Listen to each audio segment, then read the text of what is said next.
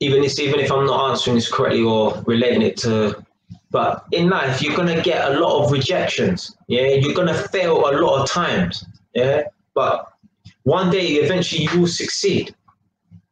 But I tell you when you won't succeed, the day you stop trying.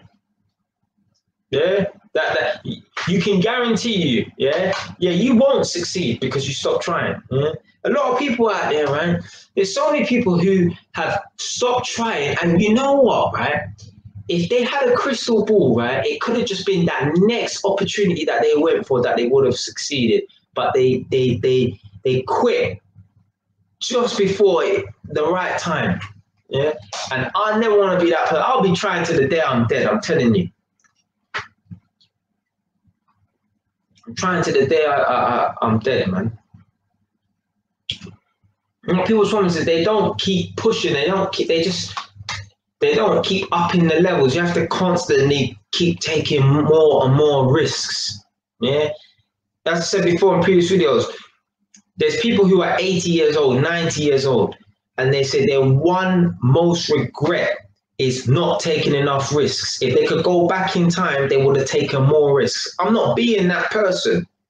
I don't want to get to 35, 40, 50 years old, 60 years old and think, fuck, man, when I was 27, why did I not take that risk? I had nothing to lose.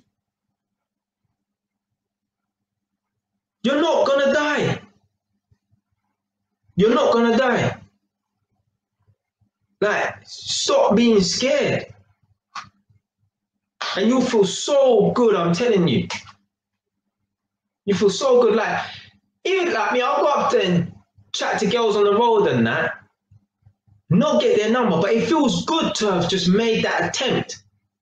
There's nothing worse than, like, there's been times in the past I've gone up to girls and not got their number, or tried to move to girls in like an awkward situation or whatever and not got their number, but I felt good about it. Like I said in that video, yeah, I can't remember what the live stream was in it, but I told you about the one time I would not regret. I don't regret moving to a girl and I didn't get this number. When I went into the estate agent and I moved to the girl and I didn't get her number, but I felt so good about myself that I went in there, right? Imagine, most people will be like, oh, fuck, man, I wasted my time. Nah. I would never take away that moment. Yeah, I cherish that moment for the rest of my life. Really, I don't know what it was about it, but yeah, that's the mentality you have to have. Like, even when you don't get the result you want, yeah, you still feel like a winner. Yeah, you stepped out of your comfort zone. Yeah, if you think, if man watching this right now on the live stream or replay, if you think it's nothing to walk into an estate agent and get and ask for a girl's number, do it. Yeah, do it. I'll challenge you. Yeah, come back on the next live stream and tell me how you got on. Yeah, because it sounds easy. Oh yeah. But actually put yourself in that position. Yeah, boy. Woo. Boy, let me tell you something, boy. Boy. But it had to be done, man. No, I'll never pussy out of no situation, nothing like that. I will not be able to live with myself. I will not be able to